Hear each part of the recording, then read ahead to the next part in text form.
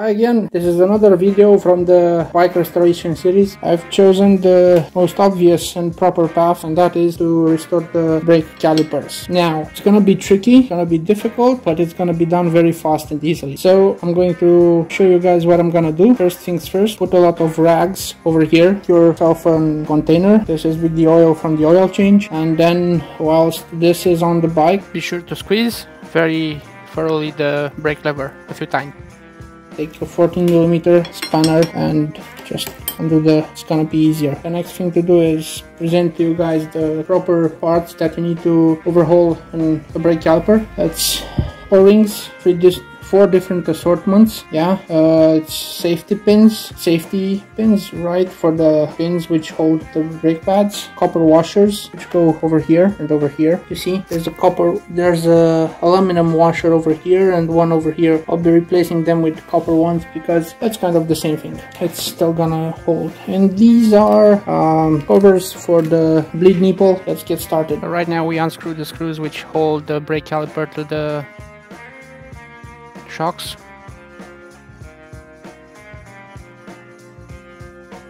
We take it aside and we undo the screw which holds the brake hose. And right now we are fishing out the safety pins with a pick tool. It's very useful to have one at hand. Then we fish out the slide pins and the slide frame.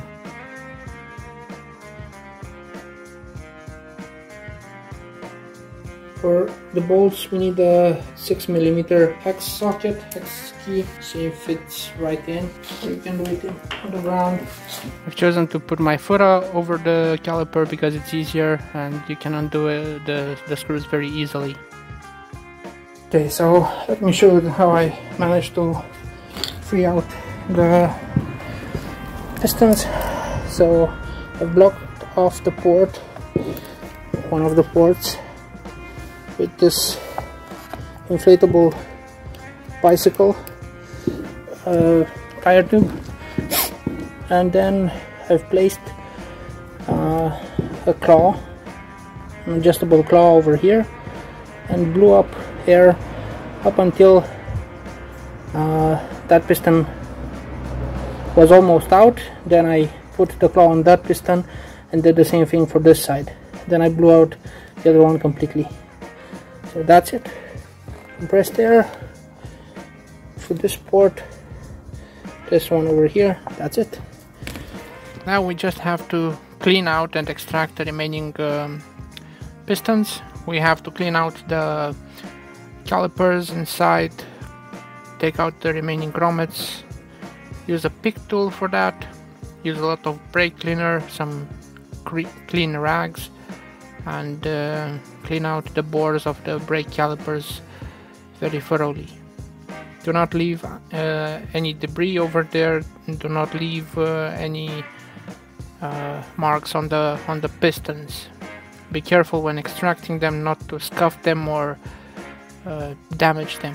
If you've damaged the piston, be sure to replace it with a brand new one. Careful that the pistons have 2 different diameters. 2 are small and 2 are bigger. Same goes for the gaskets and O-rings. Use some grease when inserting the new pistons. Okay, so now the caliper is cleaned as much as possible. The insides are the ones that count the most. Have them cleaned spick and span. Blown air through the ports, through each hole, and also what matters is to properly clean the pistons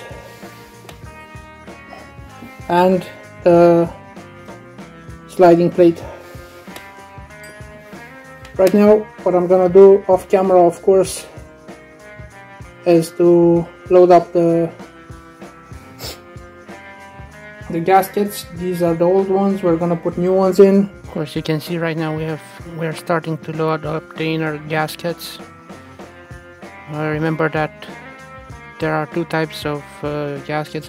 What I mean by 2 types, the There are the small diameter and the bigger diameter gaskets, and also there are two thicknesses which we should talk about. The most inner gasket is thinner, and the outer dust shield gasket, if you will, that's thicker.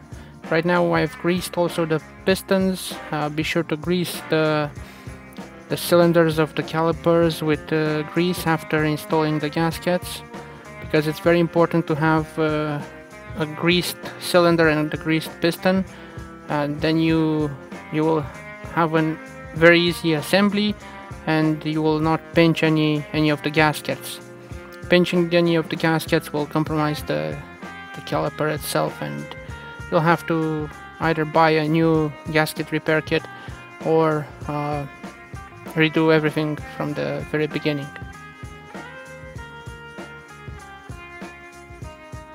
Like mentioned previously, you can use either Ceratec from Techstar or Lubri something from ATE, but I've used the general purpose grease over here. Right now I'm gonna just screw in 2 of the 4 screws holding the caliper together, but I didn't fully tighten them. I'm gonna apply some thread lock on the screws themselves and be installing them. After I've installed the screws with thread lock, then I will be undoing the first installed 2 screws, hitting them up with some thread lock, and again reinstalling them, and then torque everything to spec. At least this is the plan which you see over here. You can use either red or blue thread lock. Personally, it's the blue one which is used over here. You just have to set up the torque wrench to 17 Newton meters. The red thread locker is stronger than the blue one, that's a known fact. Right now I'm torquing the bolts to spec, like said a couple of seconds ago, 17 Newton meters.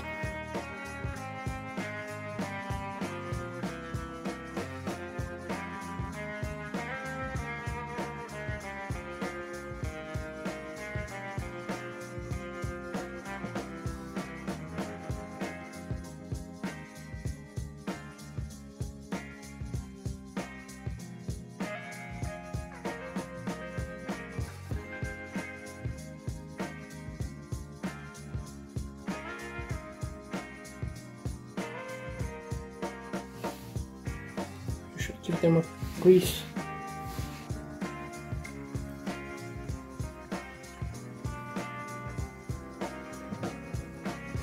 Again, when greasing up the slide pins, also remember to grease the sides, both sides, and the top side of the brake pads.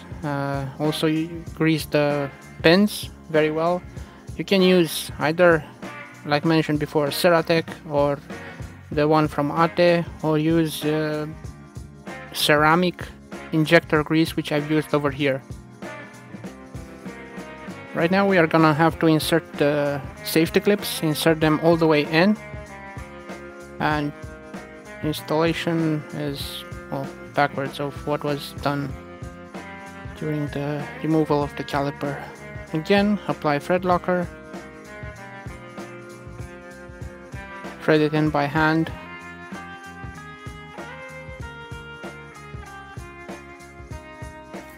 Okay, now get the torque wrench, set it to 35. Now 35 newtons.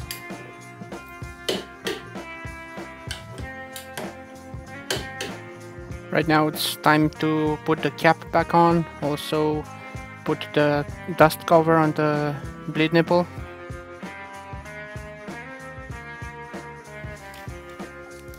You take 2 copper washers, put one in front, one in the back, and then tighten them. Be careful that the screw is made out of aluminum, and it's very easy to destroy. This is a shot taken after Everything is installed and torqued to spec. I have also cleaned the bleed nipple. My bleed nipples were very dirty and I had to clean them. They had no caps, so be sure to put the cap back on. This is Alexander FZR. Thank you for watching. Hit the like, share and subscribe buttons. See you in the next videos. Bye bye.